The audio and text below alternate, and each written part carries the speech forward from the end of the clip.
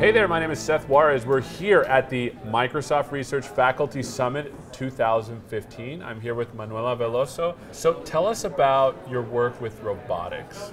So my work is on the intersection or the combination of AI, artificial intelligence, and robotics.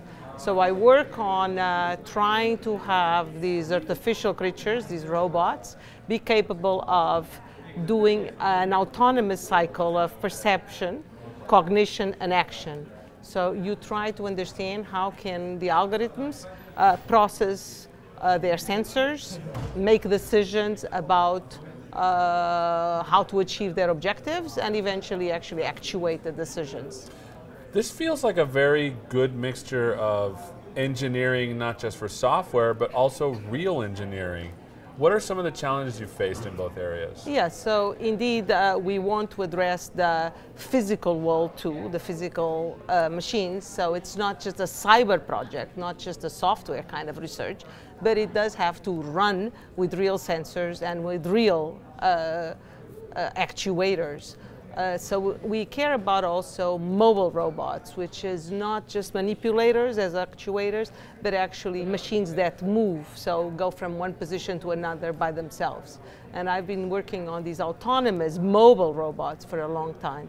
So the challenges have to do a lot with this integration, with this problem of having whatever the perception, whatever the real sensors come up with, be used by an algorithm that is trying to decide which actions to take to achieve a goal, and also making sure that those type of actions go and are executed in a real platform, in a real hardware platform. So what does it mean to put these pieces together, like a speech recognizer, a vision algorithm, a planning algorithm, a learning algorithm, eventually into together so that you can have these perception, cognition, and action integrated. And I've been working on this problem for almost more than 20 years. What are some cool sort of use cases where you've seen this sort of perception, cognition, and action sort of really work well together? So you have to understand that I've been working on robot soccer for a long time, and the issue there is full autonomy in the presence of a lot of uncertainty, which are the opponent, but complete autonomy. No input from humans. You are supposed to play on a customized field. On a specific size and specific lines and landmarks and the colored balls, and everything is kind of customized, like a basketball field, a basketball court, or a soccer field is all customized. I mean, in the sense that it's not a real kind of open-ended environment, but the opponent is a big uncertainty. You really don't know what are they going to do, how are they going to actually act. So this robot soccer problem has been a teamwork problem, so how do they work together, but also this planning and this thinking and this sensing and this actuating under a lot of uncertainty with a very, very clear goal. So you want to win the game. Mm-hmm. So it's a very interesting problem from a research point of view, how to handle this uncertainty with such a clear goal. So we've talked a little bit about action. It feels like we've started to talk a little about cognition. What's the best, is there a certain way for robots to think that's better than others, certain algorithms that work better than others, or it's just a whole mishmash of things? It's a complicated kind of problem, but the cognition part basically is about being able to get as input whatever the perception gives you, and being able to generate an output for the motors, for the actuators within real time. That's also complicated because, for example, you have your sensors at 60 hertz. 60 hertz means about every frame comes in about 16 milliseconds. So you have 16 milliseconds to, from a cognitive point of view, analyze all your possible actions or plan your routes or see what the scene looks like, making decisions about the actions, and issue the actions to the actuators so that they move in real time.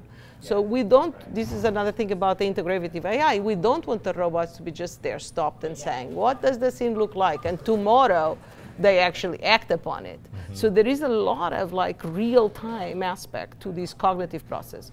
And the cognitive process usually is based on a planning problem. So it does an abstraction of, maybe not at that doesn't plan at the pixel level, but you get a representation of the world and use that representation to generate routes, to generate actions at different levels, either high-level actions for route planning or low-level actions for the motors, like motion planning. So let's finish up with perception. Yes. What are some of the challenges with perception? It feels like there's going to be a lot of challenges there. Yeah, perception is a really difficult problem in general. But let me just tell you that one of the advantages of this integration of perception, cognition, and action is what I call purposeful perception. So it's almost as if you think about the scene that we are seeing here.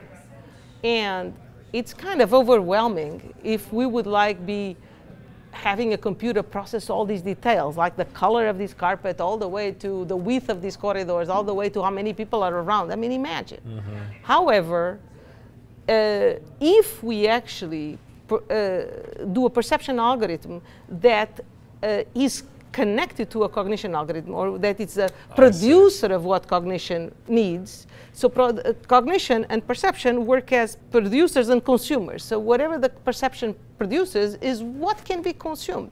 So if the robot cannot read that whiteboard, it doesn't really matter to process it, because there is no use for that information from a cognitive point of view. So it's like when you and I get out of an airplane in some airport where we have never been, we always get through, because no matter what the colors of the chairs are, no matter how wide this thing, we only look for baggage claim. That's it. That's out of the whole scene, because we want to go out.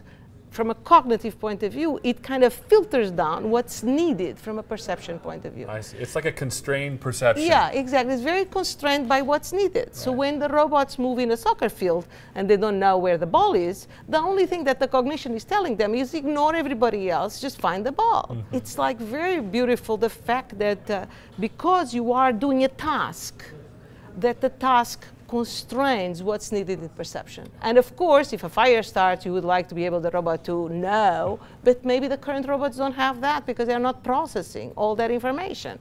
So it will be another level of research to try to do them purposeful perception, so that that particular task gets executed, and on top of that, be alert for everything else. Well, we are not there yet. Yeah. You understand? So that's the point. Well, thanks so much for spending some time with us. Thank you very much. Thanks so much for watching, and we'll catch you next time. Take care. Thank you.